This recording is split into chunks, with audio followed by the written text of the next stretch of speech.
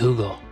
That's the dreamer, the philosopher, the abstract thinker, the artist. If you're looking for stuff in that type of arena with that type of mentality, Google Photos image recognition capabilities may be something to take a look at. But Windows 10 is more of the data analyst, the reader, the accountant, or the lawyer. So if you're poring over scanned documents, you're looking through photographed images of labels and barcodes and ingredients lists, Windows 10. So, today, we're going to do an image recognition shootout between two readily available image recognition capabilities for the average system owner. Now, these two readily available platforms are Google Photos and Windows 10 Photos. To utilize Windows 10 Photos, just put pictures or images into your Pictures folder within Windows 10. And then you go to the Programs list and open up the Photos application. And from within that user interface, there's a search feature. And you can utilize that search feature to try and match keywords against images in the Pictures folder. And to utilize the image recognition capabilities of Google Photos, you log into your Google account, and in the top right, you'll see the little cube with the 9 little dots. And you click that cube and it'll drop down an applications list, and we're going to scroll down and try to find the colorful pinwheel that says Photos. And when we click on that pinwheel, it's going to take us to the Google Photos user interface. And from that interface, we can see we get about 15 gigabytes of cloud storage included in the free Gmail Google account. And I think you can upgrade that, so if you have a huge project you're working on, or you have a lot of images you're going to want to search, you can upgrade your Google storage. But 15 gigabytes is pretty impressive, and it's good enough for what we're going to be doing here today. So we're going to upload the same images that we have in our Windows 10 Photos local pictures folder up into the Google Cloud. And then we're going to have identical batches of images on both platforms. And so the first thing we notice right off the bat is Windows 10 is local storage. Google Photos, cloud storage. Windows 10, local user interface. Google Photos, you have to log into your Google account and then you use the interface in the cloud on their servers. So you do have to be connected to the internet to utilize Google Photos. So one's local and one's in the cloud. How that's going to play out for Windows 11 and future versions of Windows, that's a different story altogether, because Windows seems to try to be getting everybody up in the clouds too, because everybody wants to be up in the clouds. But what if I want to get out of the cloud? Well, you can't, because we're too high up now. But how that's going to translate for Windows 11 going forward, we're not looking at here today. We're just looking at Windows 10 and Google Photos. All right, so let's get down to it. What we did is we ran on 182 random keywords through both of these platforms against the same batch of images. And these keywords were not exactly keywords that were going to be found in the images. They were just random. And we tried to make them challenging too. So we tried to use abstract keywords where you had to really think outside of that box to associate some of these keywords with some of these images for some of the keywords. So we didn't make it super easy on all of the keywords. So when we look at the chart of our results, we see Google Photos has a superior advantage when we're looking at matching keywords to objects within the images. Right from the start with image recognition, where an image was returned with an object, Google found 40.11% that Windows 10 missed. By comparison, Windows 10 found 13.74% of 182 keyword searches that were not matched by the competitor Google. So we see Google found more unique opportunities for matches than Windows 10. Of those 182 keywords, that takes us to our next column. Google returned an image result 52.75% of the time of an object within the image. So the image returned is of an object. By comparison, Windows 10 returned a result of an object within an image 13.74% of the searches. So we can see that when it comes to associating keywords with objects within the images, Google is just far superior than Windows 10 in these results. And that takes us to our next category. We tried to separate our searches into two categories: matching keywords to objects, and then matching keywords to text. Objects are, if we search for the word cat, the result is the image of a cat. That's an object match. If we search for the word door, it returns an image of a door. That's an object match. If we search for the word fridge, and it returns a picture of a kitchen with a refrigerator in it, that's an object match. Now we're going to go into text matches, and text matches are just what they sound like. If we search for the word fridge, it returns an image that contains the actual word fridge, either a piece or the total keyword searched. And in those situations, we can see out of 182 keywords, random keywords, Google returned a text match 3.85% of those searches. So very little, very minimal number of results returned when it comes to text matches.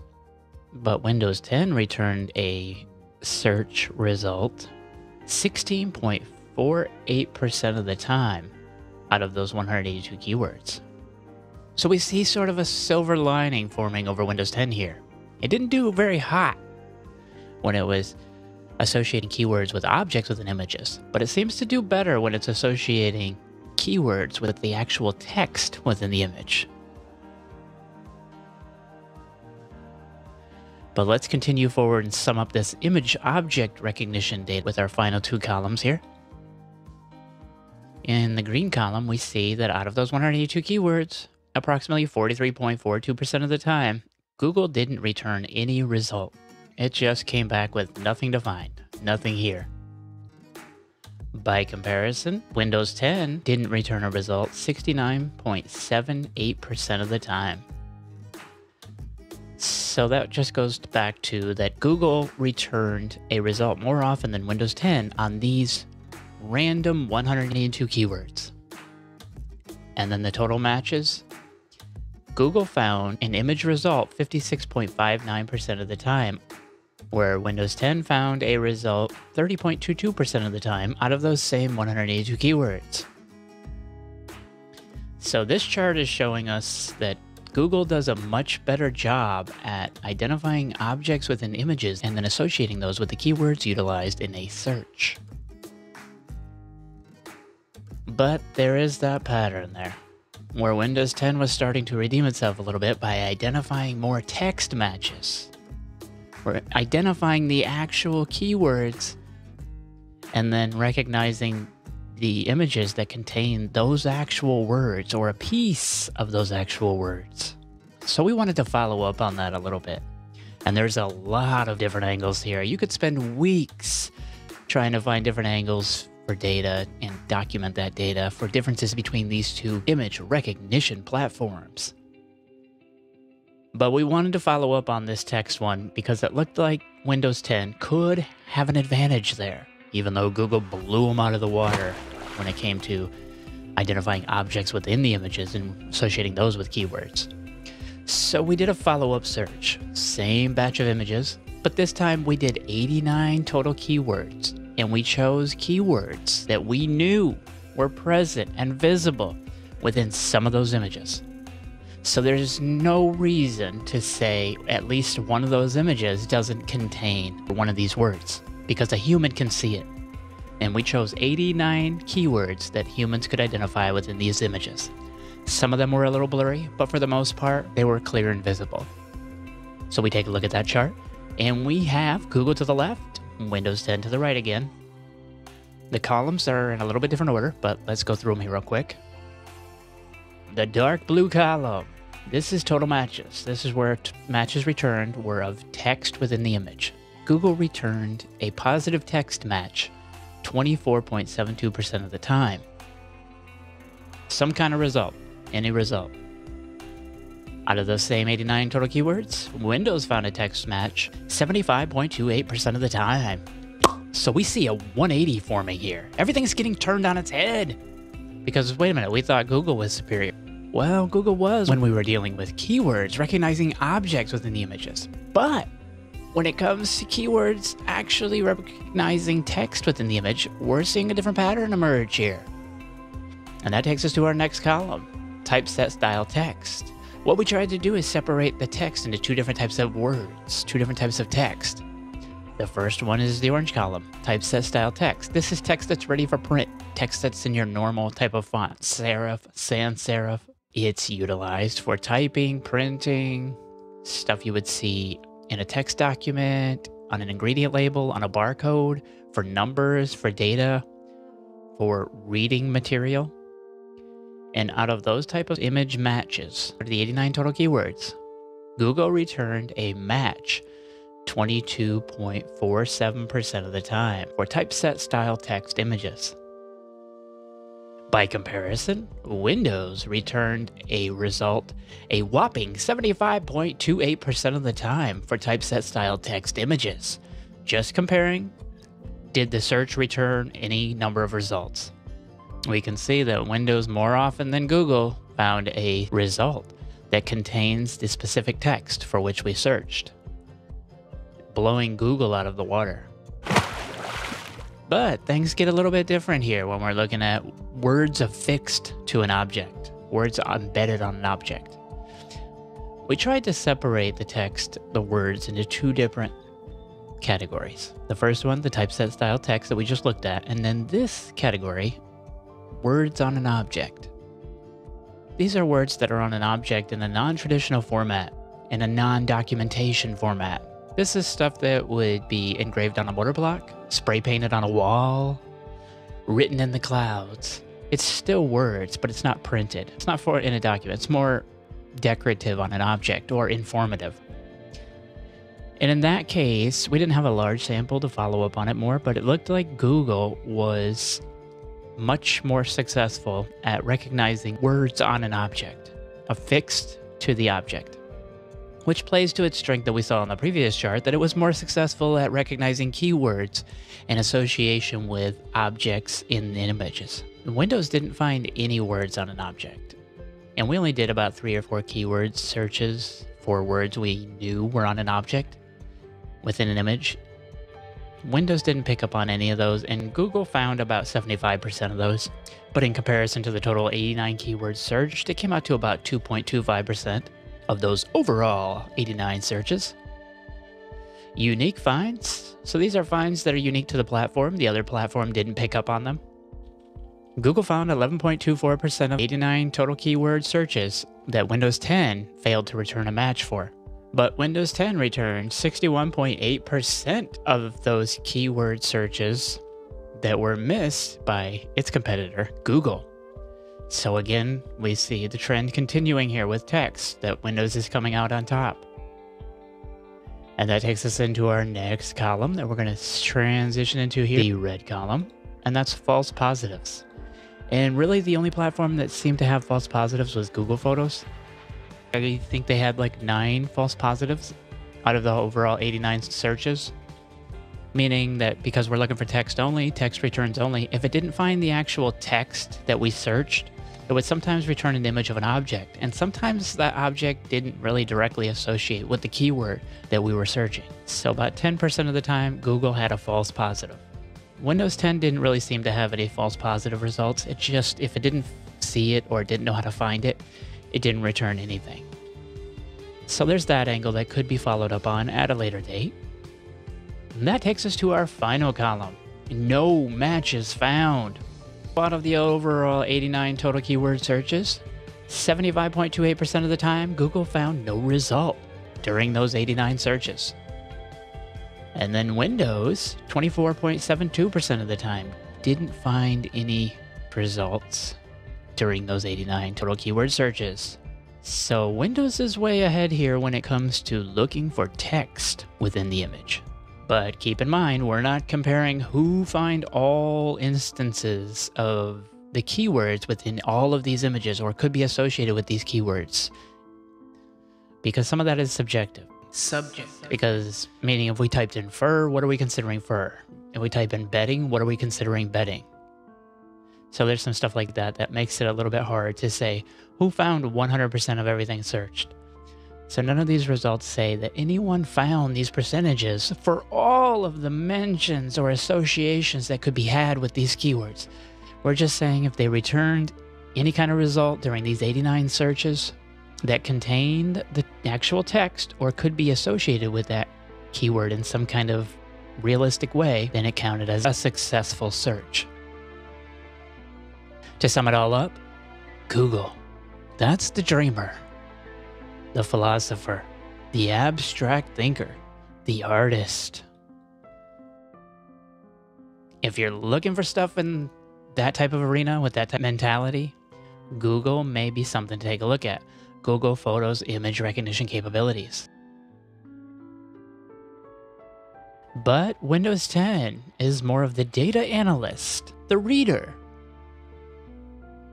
the accountant, or the lawyer. So if you're poring over scanned documents, you're looking through photographed images of labels and barcodes and ingredients lists, Windows 10 might be something you're going to want to take a look at.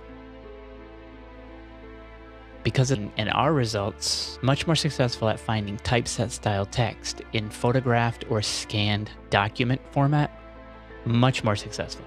So it's really going to come down to that. If you need to have a really low margin of error, throw it into both of them and see what the other one misses. Because neither one of these platforms is 100% accurate. As we saw, each one found something that the other one didn't, and then there were times when both of them missed something. And then there were other times when they did return results, but it wasn't all of the results. Or one platform returned 2 or 3 photos, and the other one returned 4 or 5 photos. So we didn't count all of that. That's different data that would require a lot more inputting of that data to track all of that. But what we counted is, did it return a result out of the 89 total keywords on the text matches, or out of the 182 keywords out of the object matches? And if it didn't, did the other one return a result during one of those searches? For right now, this could change as algorithms change, as things get updated, but if you're looking to match keywords to objects within images, check out Google Photos. But if you're looking for numbers or words in a documentation style format that's within an image, you're going to want to check out Windows 10 Photos. But this is where it goes a little sideways if the words are on an object. Like, for example, we had an image of that engine, and on that engine it said Nissan, twin cam, 24 valve. We did a search for all of those words that were engraved on that motor block. Now, this is not your normal textual style document. This is an unorthodox implementation of words on an object by engraving it on a motor block, in this case. Could be spray painted on a wall, could be written in the clouds. But when we did a search for that motor block using the word Nissan, Google found that image. Windows 10 didn't. When we did a search for twin cam, neither one of them found the image. But when we did a search for 24 valve, Google again found the Nissan motor block image. Windows 10 didn't. But Windows 10 did return a result of an eagle because the eagle had a 24 in the file name. When we're talking about text in a document, text in your traditional printed format, Windows 10 is superior. But if it's words on an object, run it through Google Photos too, see if it picks up on it. Because Google Photos just seems to have better recognition capability when we're talking about objects within images. So, and it's more of an abstract calculation of a keyword comparison to an image or association with an object. Like we typed the word fur in, Google returned an image of a cat. Makes sense, cat has some fur on it. Windows 10 didn't return anything. Or if it was another word, if we searched for cat, then Windows 10 may have returned a text document with the word cat in it. But Google would have returned an image of an object in that result. So they both returned a result, but one of them was text-based and the other one was object-based. If you wanted to single out just the word cat, so maybe if Windows 10 is picking up on the word cat because it's in the word category or it's in the word catch, you could put the word cat in quotation marks and then Windows 10 will just specifically search for the word cat and it won't bring back results for other words that contain the 3 letters CAT. advantages and disadvantages to both of these platforms. Check them out, let us know which one you've had better success with on your system.